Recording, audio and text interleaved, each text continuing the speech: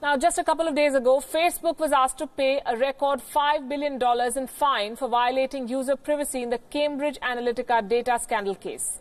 Facebook has announced its second quarter earnings for 2019 now, and guess what?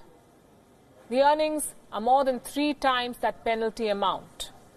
So Mark Zuckerberg's business is doing great, even though they've admitted that they're under investigation in other cases for potential violation of American law. Names, email addresses, gender and likes. Personal data of 87 million Facebook users was illegally harvested through an online quiz and used to target political advertising in the US.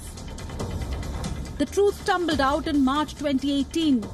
The Cambridge Analytica data scandal shook the world. Now, more than a year later, the US Federal Trade Commission has asked Facebook to pay a fine of $5 billion and restructure its approach to privacy. That settlement includes removing what's been termed unfettered control by Facebook CEO Mark Zuckerberg over decisions affecting user privacy. Now, this is an important day for Facebook.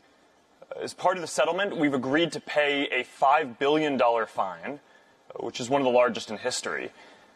But even more importantly, we're going to be making some major changes to the way that we build products and the way that we run this company. But there's skepticism about the penalty. Even though it is the largest fine imposed in the US on a tech company, it hardly makes a dent on Facebook's revenues. We don't think any of these problems are cured by the $5 billion fine. We think that for a company the size of Facebook, $5 billion is not a sufficient incentive for them to refrain from violating people's privacy in the future. And here's more reason why this fine makes no difference to Facebook.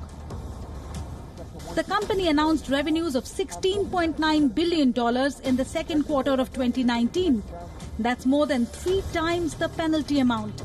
Facebook's results show the duality that currently defines the company. Critics slam the platform for privacy missteps, but investors are charmed by the earning power of Facebook's targeted advertising. The company's troubles may continue though. While announcing its quarterly results, Facebook also admitted it is officially under 2 antitrust probes in the US. An antitrust review is meant to protect consumers from exploitative business practices. For the moment, though, the heightened scrutiny is only a minor irritation for the company.